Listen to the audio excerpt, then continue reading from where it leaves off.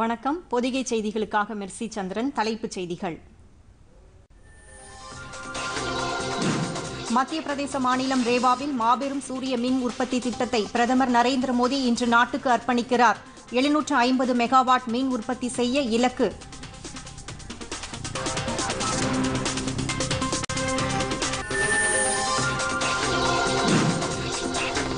Corona தொற்றுக்கான தடுப்பு மருந்தை கண்டுபிடிப்பதிலும் அதன் உற்பத்தியிலும் இந்தியா முக்கிய பங்காற்றும். பிரதமர் நரேந்திர மோடி உறுதி.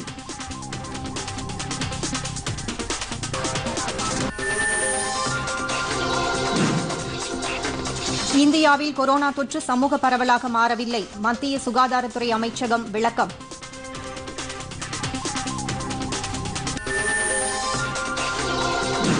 சென்னையின் தகவல் தொழில்நுட்ப நிறுவனங்கள் 10% ஊழியர்களுடன் செயல்பட அனுமதி. தமிழக அரசு உத்தரவு.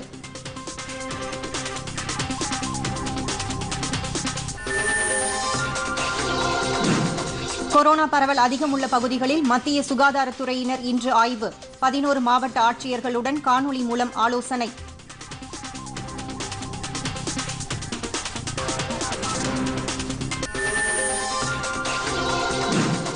கொரோனா தொற்றால் ஆசிய கோப்பை 20 ஓவர் கிரிக்கெட் போட்டித் தொடர் ஒத்திவைப்பு. ஆசிய கிரிக்கெட் கவுன்சில் அறிவிப்பு.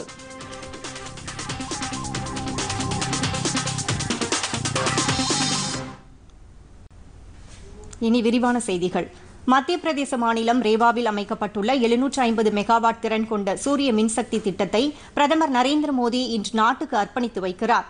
காலை 11 மணிக்கு நடைபெறும் நிகழ்ச்சியில் புதுதில்லியில் இருந்து காணொலி காட்சி மூலம் பிரதமர் இந்த திட்டத்தை தொடங்கி வைக்கிறார். மொத்தம் 1500 ஹெக்டேர் பரப்பளவு கொண்ட சூரிய எரிசக்தி பூங்காவினுள் 500 ஹெக்டேர் பரப்பளவில் ஒவ்வொன்றும் தலா 250 மெகாவாட் உற்பத்தி திறன் கொண்ட 3 சூரிய மின்சக்தி அமைப்புகள் இத்திட்டத்தில் அமைக்கப்பட்டுள்ளன.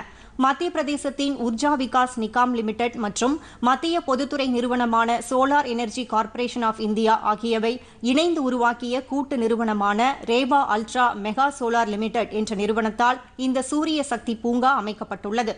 இந்த பூங்காவை அமைப்பதற்காக ரேவா கூட்டு நிறுவனத்திற்கு மத்திய அரசு 138 கோடி ரூபாய் நிதியை அளித்துள்ளது. இந்த திட்டத்தில் இருந்து கிடைக்கும் எரிசக்தியில் இருந்து 24% டெல்லி மெட்ரோவிற்கு வழங்கப்படும். மீதமுள்ள 76% மத்திய பிரதேசத்தில் உள்ள மாநில மின் பகிர்வு நிறுவனங்களுக்கு வழங்கப்படும்.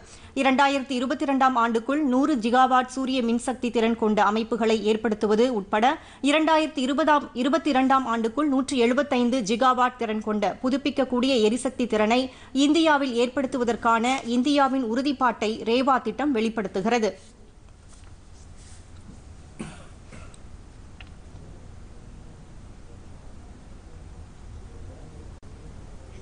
இதனிடையே புதுப்பிக்கத்தக்க எரிசக்தியை மேம்படுத்த இந்தியா எடுத்து வரும் நடவடிக்கைக்கு ஐநா பாராட்டு தெரிவித்துள்ளது. சுற்றுச்சூழலுக்கு மாசு ஏற்படுத்தாத எரிசக்திக்கான சர்வதேச எரிசக்தி முகமையின் பங்கு என்ற தலைப்பில் அமெரிக்காவின் நியூயார்க் நகரில் நடைபெற்ற கருத்தரங்கில் பேசிய ஐநா பொதுச் செயலாளர் ஆண்டனியோ குட்ரஸ், சூரிய மின்சக்தி உள்ளிட்ட புதுப்பிக்கத்தக்க எரிசக்திகளை மேம்படுத்த இந்தியா எடுத்து வரும் நடவடிக்கைகளை சுட்டிக்காட்டி பாராட்டினார். அதாவது புதுப்பிக்கத்தக்க எரிசக்தி துறையில் இந்தியா பிற நாடுகளுக்கு முன் உதாரணமாக திகழ்வதாக குறிப்பிட்டார்.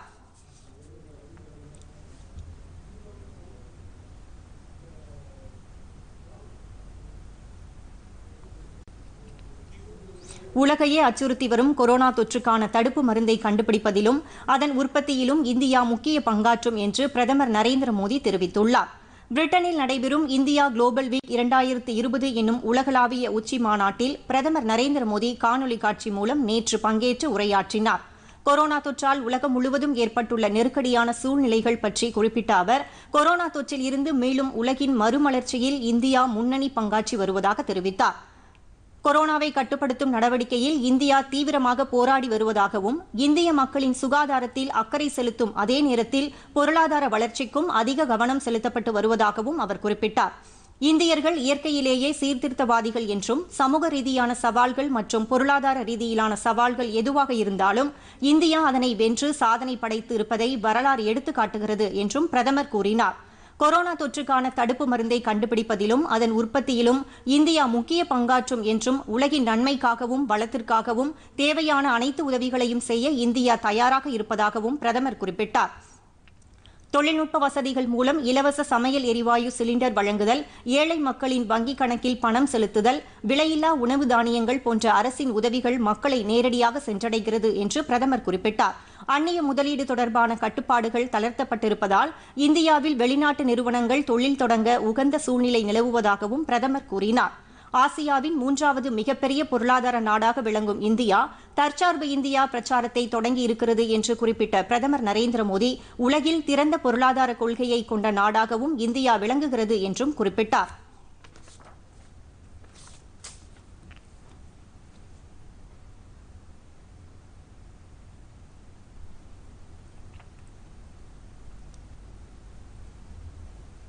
When India talks of revival, it is revival with care, revival with compassion, revival which is sustainable both for the environment and the economy.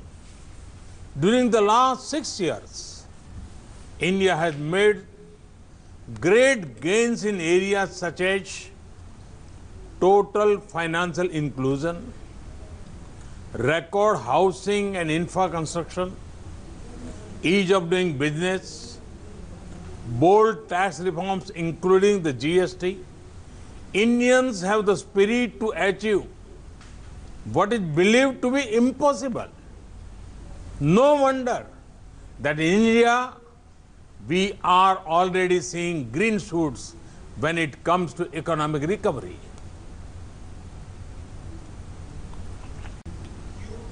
இந்தியாவில் கொரோனா தொற்று இதுவரை சமூக பரவலாக மாறவில்லை என்று மத்திய சுகாதாரத்துறை அமைச்சகம் விளக்கம் அளித்துள்ளது.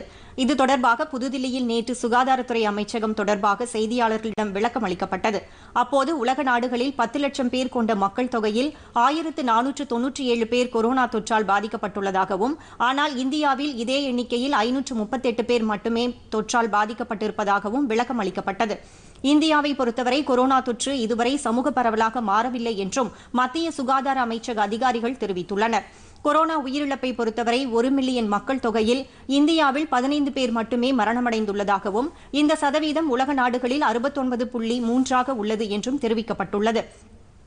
குறிப்பாக 45 வயதிலிருந்து 75 வயது வரை உள்ளவர்களே கொரோனா தொற்றால் உயிரிழக்கும் நிலை ஏற்பட்டுள்ளதாகவும் கூறப்பட்டுள்ளது. மொத்த உயிரிழப்புகளில் 39% உயிரிழப்புகள் 60 இருந்து 74 வயதுடையவர்களை சார்ந்தே உள்ளது என்றும் தெரிவிக்கப்பட்டுள்ளது. கொரோனா தொற்றிலிருந்து இதுவரை 4,76,378 பேர் குணமடைந்துள்ளதாகவும், இது 62.8% உயர்ந்துள்ளது என்றும் மத்திய சுகாதாரத்துறை அதிகாரிகள் விளக்கம் அளித்தனர்.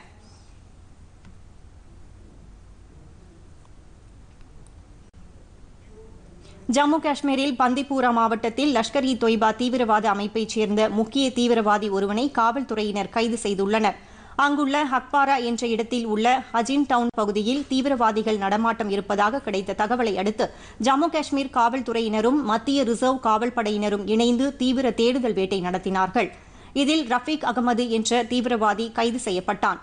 காவல்துறையினர் மீது கையெறி குண்டை வீச முயன்றபோது அந்த தீவிரவாதி மடக்கி பிடிக்கப்பட்டான். கைது செய்யப்பட்ட தீவிரவாதியிடமிருந்து கையெறி குண்டுகள், AK-47 ரக துப்பாக்கிகள் ஆகியவை கைப்பற்றப்பட்டன.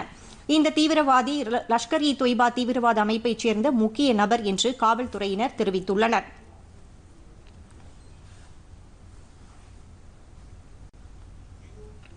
எஸ் வங்கி மோசடி வழக்கில் 2203 கோடி ரூபாய் மதிப்பிலான சொத்துக்களை அமலாக்கத்துறை பறிமுதல் செய்துள்ளது. மும்பை தலைமையிடமாக கொண்டு செயல்பட்டு வரும் எஸ் வங்கியில் மிகப்பெரிய அளவிற்கு மோசடிகள் நடைபெற்றுள்ளது கடந்த சில மாதங்கள் முன்பு கண்டுபிடிக்கப்பட்டது. இது தொடர்பாக வழக்கு பதிவு செய்து விசாரணை நடத்திய சிபிஐ அதிகாரிகள் வங்கியின் தலைமை நிர்வாகி ராணா கபூரை கடந்த மார்ச் மாதம் கைது செய்தனர். பண பரிமாற்றத்தில் மோசடி உள்ளிட்ட பல்வேறு பிரிவுகளின் கீழ் சிபிஐ வழக்கு பதிவு செய்துள்ளது. இந்த முறைகேட்டிற்கு உதவியாக இருந்ததாக DHFL நிதி நிறுவனத்தைச் சேர்ந்த கபில் வாத்வான் மற்றும் அவரது சகோதரர் தீரஜ் உள்ளிட்ட 13 பேர் மீதும் வழக்கு பதிவு செய்யப்பட்டுள்ளது. இந்த வழக்கில் ராணா கபூர் சார்பில் பல்வேறு நிறுவனங்களில் முதலீடு செய்யப்பட்டிருந்த 115 கோடி ரூபாயும், அவருக்கு சொந்தமான 23 கோடி ரூபாய் மதிப்புள்ள நகைகள் மற்றும் 7 அதிநவீன சொகுசு கார்களையும் அமலாக்கத்துறையினர் பறிமுதல் செய்துள்ளனர்.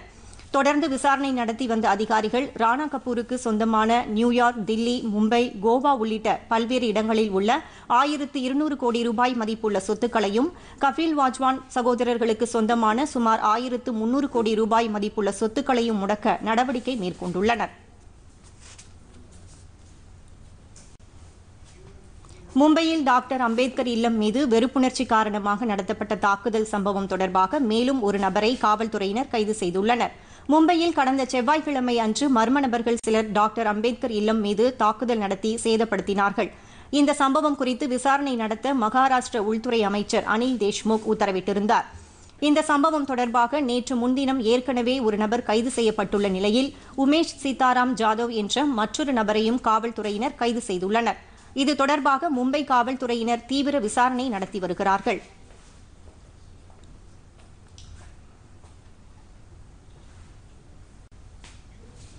நாட்டில் நாள்தோறும் சராசரியாக 2,60,000 மாதிரிகள் பரிசோதிக்கப்பட்டு வருவதாக இந்திய மருத்துவ ஆராய்ச்சி கவுன்சில் தெரிவித்துள்ளது. மேலும் 19,547 பேர் குணமடைந்ததன் மூலம் இதுவரை மொத்தம் 4,76,378 பேர் குணமடைந்துள்ளதாக மத்திய சுகாதாரத்துறை அமைச்சகம் அறிவித்துள்ளது. மேலும் 24,879 பேருக்கு நோய் தொற்று கண்டறியப்பட்டதன் மூலம் பாதிக்கப்பட்டவர்களின் எண்ணிக்கை 7,67,296 அதிகரித்துள்ளது.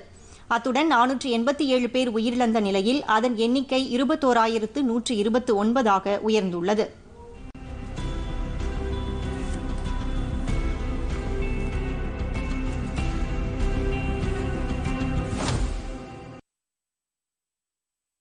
நாட்டில் அதிகபட்சமாக மகாராஷ்டிரா மாநிலத்தில் 2,23,724 பேர் பாதிக்கப்பட்டு 9,448 பேர் உயிரிழந்தனர்.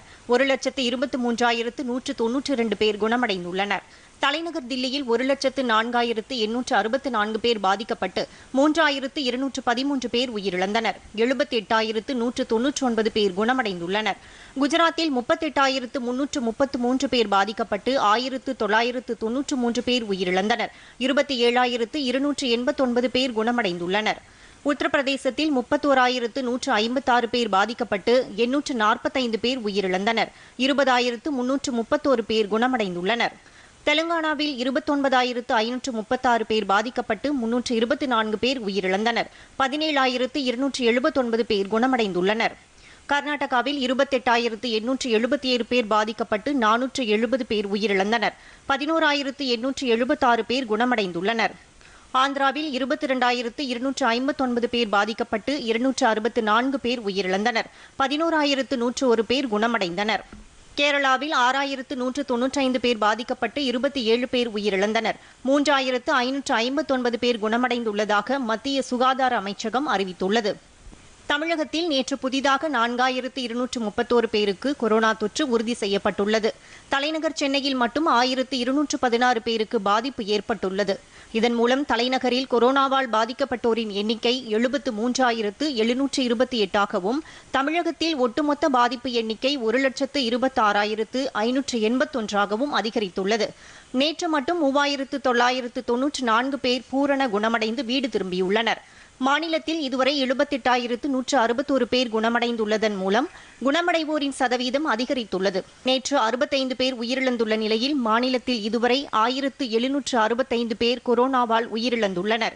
முழு ஊரடங்கு மற்றும் தீவிர சோதனை நடவடிக்கைகள் காரணமாக சென்னையில் பாதிப்பு குறைந்து வரும் நிலையில் பிற மாவட்டங்களில் தொடர்ந்து அதிகரித்த வண்ணம் உள்ளது. கேரளாவில் பெரும் சர்ச்சையை ஏற்படுத்தியுள்ள தங்க கடத்தல் விவகாரம் தொடர்பாக தேசிய புலனாய்வு முகமை விசாரணை நடத்தும் என்று அறிவிக்கப்பட்டுள்ளதை காங்கிரஸ் கட்சி வரவேற்றுள்ளது. கடந்த ஜூலை 5ஆம் தேதி திருவனந்தபுரத்தில் உள்ள ஐக்கிய அரபு எமிரேட்ஸ் முகவரிக்கு வந்த பார்சலை சோதனையிட்ட சுங்கத்துறை அதிகாரிகள் அதில் இருந்த 15 கோடி ரூபாய் மதிப்புள்ள 30 கிலோ கடத்தல் தங்கத்தை கைப்பற்றினார்கள். இது தொடர்பாக தூதரகத்தின் முன்னாள் ஊழியர் சரித்குமார் என்பவர் கைது செய்யப்பட்டு 14 நாட்கள் நீதிமன்ற காவலில் அடைக்கப்பட்டுள்ளார். இந்த விவகாரத்தில் கேரள மாநில தகவல் தொழில்நுட்ப நிறுவனத்தில் பணியாற்றி வரும் ஸ்வப்னா சுரேஷ் என்ற பெண்ணுக்கு தொடர்பு இருப்பதாக கருதப்படுவதால் தற்போது தலைமறைவாக உள்ள அவரை தேடும் பணி நடைபெற்று வருகிறது. இந்த விவகாரத்தில் கேரள முதலமைச்சர் அலுவலகத்தின் முதன்மைச் செயலாளர் சிவசங்கரும் பணி நீக்கம் செய்யப்பட்டுள்ளார். இந்த விவகாரத்தில் மத்திய அரசு தலையிட்டு விசாரணை நடத்த வேண்டும் என்று கேரள முதலமைச்சர் பினராயி விஜயனும் பிரதமர் நரேந்திர மோடிக்கு கடிதம் எழுதியுள்ளார்.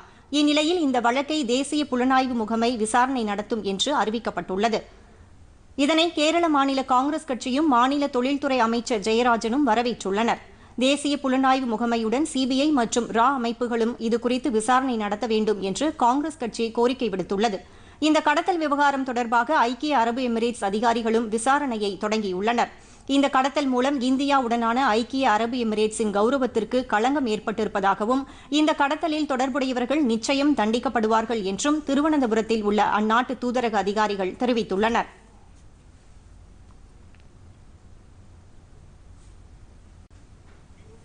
கொரோனா பாதிப்பை கட்டுப்படுத்துவது தொடர்பாக தமிழகம் வந்துள்ள மத்திய குழுவினர் இன்று சென்னை அயனாவரம், தாம்பரம் மற்றும் செங்கல்பட்டு பகுதிகளில் ஆய்வு மேற்கொள்கின்றனர். முன்னதாக நேற்று சென்னையின் பல்வேறு பகுதிகளில் இக்குழுவினர் ஆய்வு மேற்கொண்டனர். மத்திய சுகாதாரத்துறை கூடுதல் செயலாளர் ஆர்த்தி அகுஜா தலைமையில் தமிழகம் வந்த இக்குழுவினர் சென்னையில் நேற்று மக்கள் நல்வாழ்வுத்துறை அமைச்சர் சி விஜயபாஸ்கர் மற்றும் உயர் அதிகாரிகளுடன் கொரோனா தடுப்பு நடவடிக்கைகள் குறித்து ஆலோசனை நடத்தினர். தமிழகத்திற்கான மத்திய அரசின் கொரோனா கண்காணிப்பு அதிகாரி ராஜேந்திர ரத்னு, சுகாதாரத்துறை செயலாளர் ஜே ராதாகிருஷ்ணன் உள்ளிட்ட அதிகாரிகளும் இந்த ஆலோசனையில் கலந்து கொண்டனர்.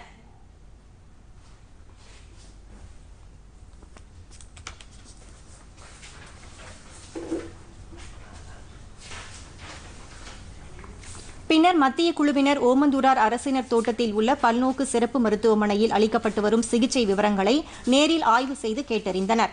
கொரோனா பரவலை கட்டுப்படுத்த தமிழக அரசு மேற்கொண்டு வரும் நடவடிக்கைகளுக்கும் முன்னணி சுகாதார பணியாளர்களின் அயராத சேவைகளுக்கும் பாராட்டு தெரிவித்தனர். அதன் பிறகு சென்னை மாநகராட்சி ஆணையர் பிரகாஷ் உள்ளிட்ட அதிகாரிகளுடனும் மத்திய குழுவினர் ஆலோசனை மேற்கொண்டனர். அத்துடன் சென்னை ராஜீவ்காந்தி அரசு பொது மருத்துவமனை மற்றும் புளியந்தோப்பு, பெரம்பூர் உள்ளிட்ட பகுதிகளில் நோய் கட்டுப்பாட்டு பகுதிகளை ஆய்வு செய்து பாதிக்கப்பட்ட மக்களுக்கு அளிக்கப்பட்டு வரும் சிகிச்சை மற்றும் பிற உதவிகள் குறித்து கேட்டறிந்தனர். இதேபோல் சென்னை புளியந்தோப்பு குடிசை மாற்று வாரிய குடியிருப்பு பகுதியில் அமைக்கப்பட்டுள்ள கொரோனா சிகிச்சை மையத்திற்கு சென்று ஆய்வு செய்தனர்.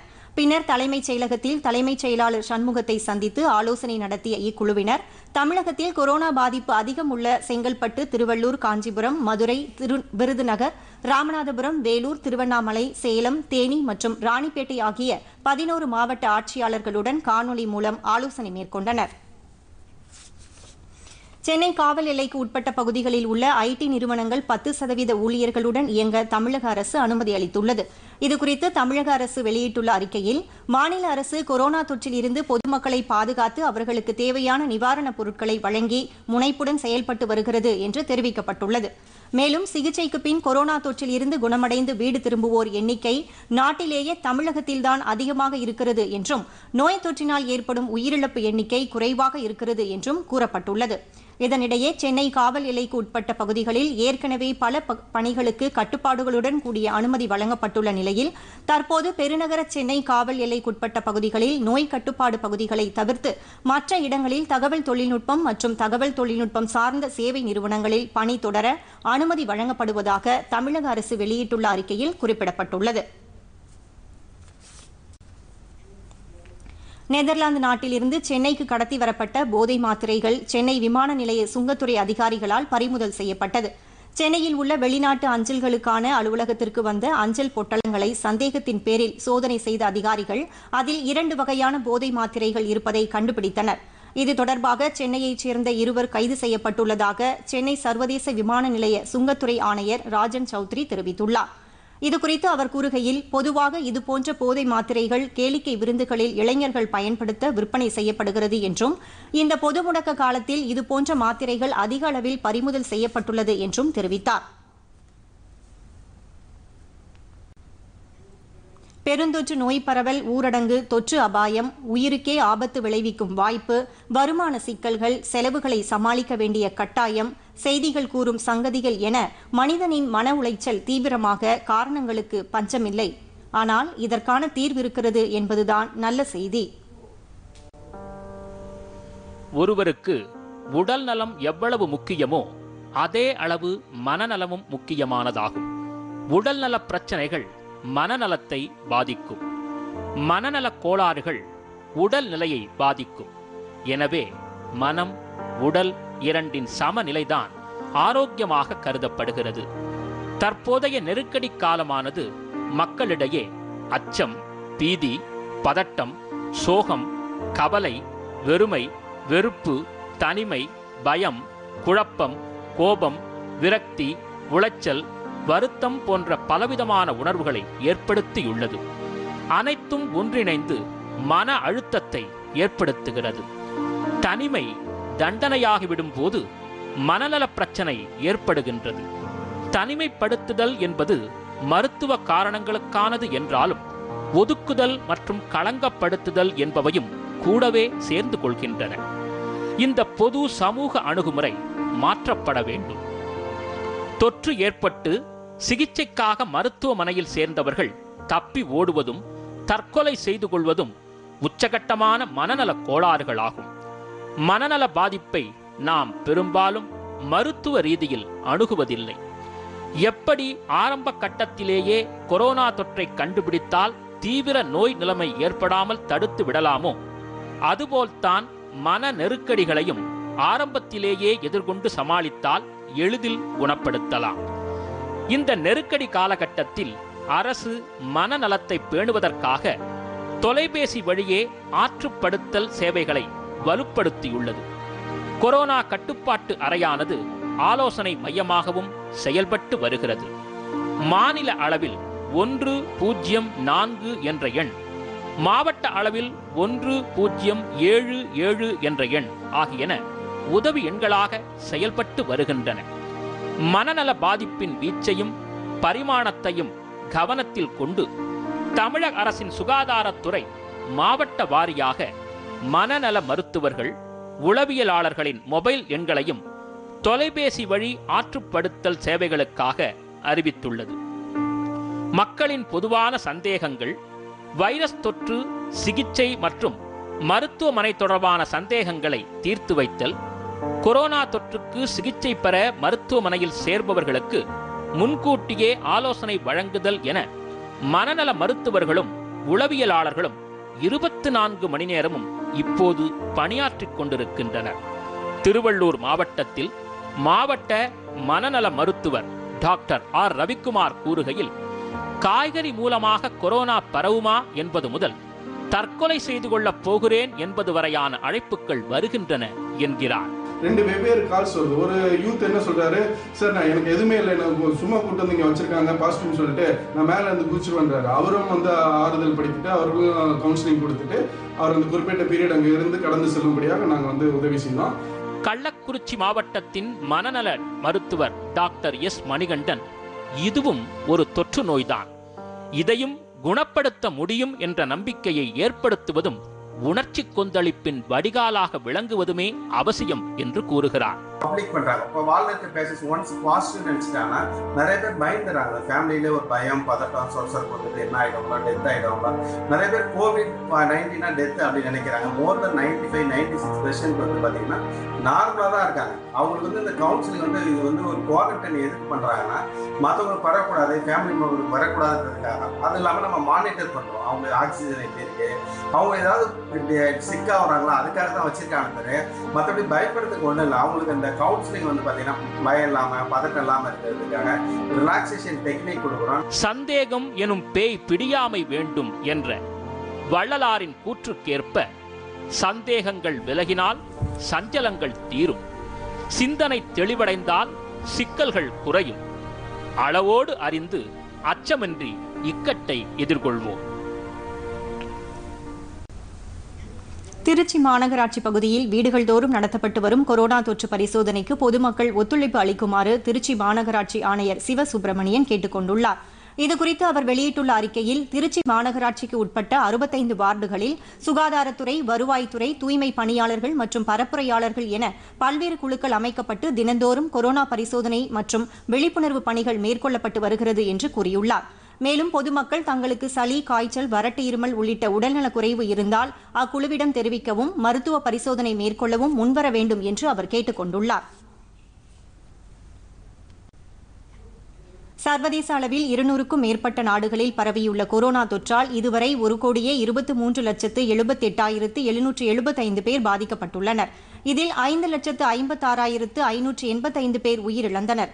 71,82,394 பேர் குணமடைந்துள்ளதாக தகவல்கள் தெரிவிக்கின்றன.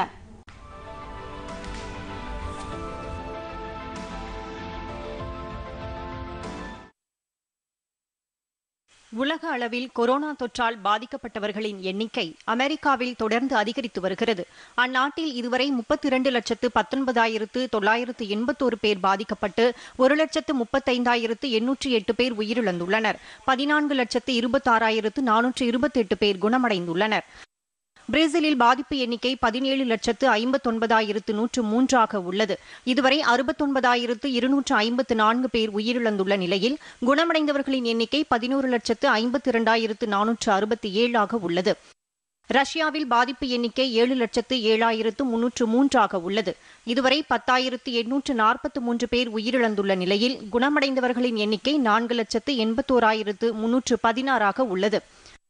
பெரு நாட்டில் பாதிப்பு எண்ணிக்கை 3,16,448 உள்ளது. 11,314 பேர் உயிரிழந்துள்ள நிலையில் குணமடைந்தவர்களின் எண்ணிக்கை 2,07,802 உள்ளது. ஸ்பெயின் நாட்டில் 3,136 பேர் பாதிக்கப்பட்டு 28,401 பேர் உயிரிழந்தனர். இங்கிலாந்தில் 2,87,621 பேர் பாதிக்கப்பட்டு 44,602 பேர் உயிரிழந்தனர். மெக்சிகோவில் 2,75,003 பேர் பாதிக்கப்பட்டு 32,796 பேர் உயிரிழந்துள்ளனர். 1,67,795 பேர் குணமடைந்துள்ளதாக தகவல்கள் தெரிவிக்கின்றன. கொரோனா தொற்று பரவல் காரணமாக ஆசிய கோப்பை 20 ஓவர் கிரிக்கெட் போட்டித் தொடர் ஒத்திவைக்கப்படுவதாக ஆசிய கிரிக்கெட் கவுன்சில் அறிவித்துள்ளது. இதுகுறித்து ஆசிய கிரிக்கெட் கவுன்சில் வெளியிட்டுள்ள அறிக்கையில் நிர்வாக குழுவினர் கலந்தாலோசித்து எடுத்த முடிவின் பேரில் இந்த அறிவிப்பு வெளியிடப்படுவதாக தெரிவிக்கப்பட்டுள்ளது. பல்வேறு நாடுகளில் விதிக்கப்பட்டுள்ள கட்டுப்பாடுகள் மற்றும் விளையாட்டு வீரர்களின் உடல்நலம் ஆகியவற்றை கவனத்தில் கொண்டு இந்த முடிவு எடுக்கப்பட்டதாகவும் குறிப்பிடப்பட்டுள்ளது. மேலும் அடுத்த ஆண்டு நடைபெறவிருக்கும் 20 ஓவர் கிரிக்கெட் போட்டித் தொடரை நடத்துவதற்கான உரிமத்தை பாகிஸ்தான் கிரிக்கெட் வாரியம் இலங்கை கிரிக்கெட் வாரியத்திடம் கொடுத்துவிட்டது என்றும் தெரிவிக்கப்பட்டுள்ளது. தமிழகத்தில் உள் மாவட்டங்கள் மற்றும் கடற்கரை மாவட்டங்களில் சில இடங்களில் இன்று லேசானது முதல் மிதமான மழை பெய்யக்கூடும் என்று சென்னை வானிலை ஆய்வு மையம் தெரிவித்துள்ளது. இதுகுறித்து வெளியிடப்பட்டுள்ள அறிக்கையில் நீலகிரி, கோயம்புத்தூர், தேனி, ராமநாதபுரம், சேலம், நாமக்கல், சிவகங்கை, விருதுநகர், புதுக்கோட்டை மற்றும் பெரம்பலூர் மாவட்டங்களின் குறிப்பிட்ட பகுதிகளில் கனமழைக்கு வாய்ப்பிருப்பதாகவும் குறிப்பிடப்பட்டுள்ளது. சென்னையை பொறுத்தவரை வானம் பொதுவாக மேகமூட்டத்துடன் காணப்படும் என்றும் நகரின் ஒரு சில பகுதிகளில் லேசான மழைக்கு வாய்ப்பிருப்பதாகவும் கூறப்பட்டிருந்த நிலையில் இன்று அதிகாலை முதல் பரவலாக மழை பெய்தது. வெப்பநிலையை பொறுத்தவரை அதிகபட்சமாக 35 டிகிரி செல்சியஸும் குறைந்தபட்சமாக 27 டிகிரி செல்சியஸும் பதிவாகக்கூடும் என்று வானிலை மையம் குறிப்பிட்டுள்ளது. இனி தொடர்வது நாளிதழ்களில் இன்று.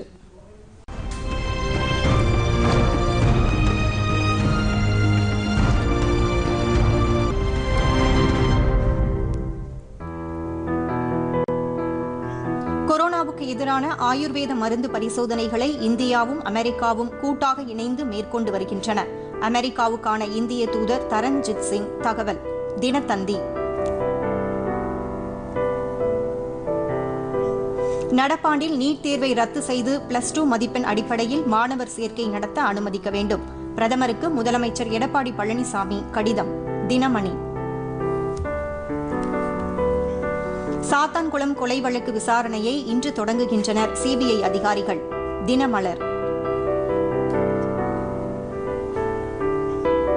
இந்தியா சீனா இடையேயான எல்லை விவகாரத்தில் இனிவரும் காலங்களில் வன்முறை எதுவும் நடைபெறாமல் பார்த்துக்கொள்ள இருதரப்பிலும் முடிவு எட்டப்பட்டுள்ளதாக வெளியுறவுத்துறை அமைச்சகம் அறிவிப்பு. தினகரன். கல்லணை திறக்கப்பட்டு 25 நாட்களாகியும் வாய்க்காலில் தண்ணீர் வராததால் பயிர்களுக்கு விவசாயிகள் குடங்கள் மூலம் தண்ணீர் ஊற்றி வருகின்றனர். இந்து தமிழ் திசையில் படத்துடன் செய்தி. மீண்டும் தலைப்புச் செய்திகள். மத்திய பிரதேச மாநிலம் ரேவாவில் மாபெரும் சூரிய மின் உற்பத்தி திட்டத்தை பிரதமர் நரேந்திர மோடி இன்று நாட்டுக்கு அர்ப்பணிக்கிறார். 750 மெகாவாட் மின் உற்பத்தி செய்ய இலக்கு.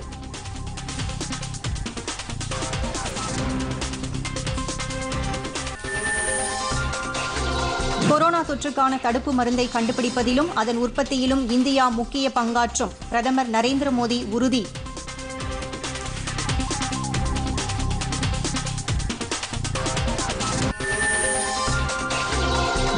இந்தியாவில் கொரோனா தொற்று சமூக பரவலாக மாறவில்லை. மத்திய சுகாதாரத்துறை அமைச்சகம் விளக்கம்.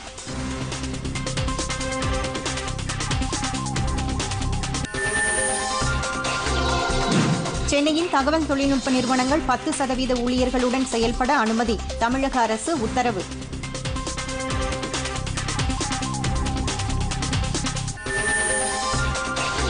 கொரோனா பரவல் அதிகம் உள்ள பகுதிகளில் மத்திய சுகாதாரத்துறையினர் இன்று ஆய்வு. 11 மாவட்ட ஆட்சியர்களுடன் காணொலி மூலம் ஆலோசனை.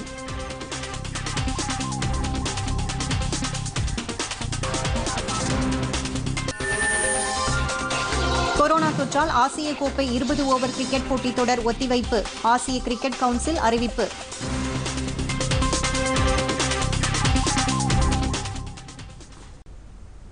இத்துடன் செய்திகள் நிறைவடைகின்றன. மீண்டும் செய்திகள் காலை 11 மணிக்கு. வணக்கம்.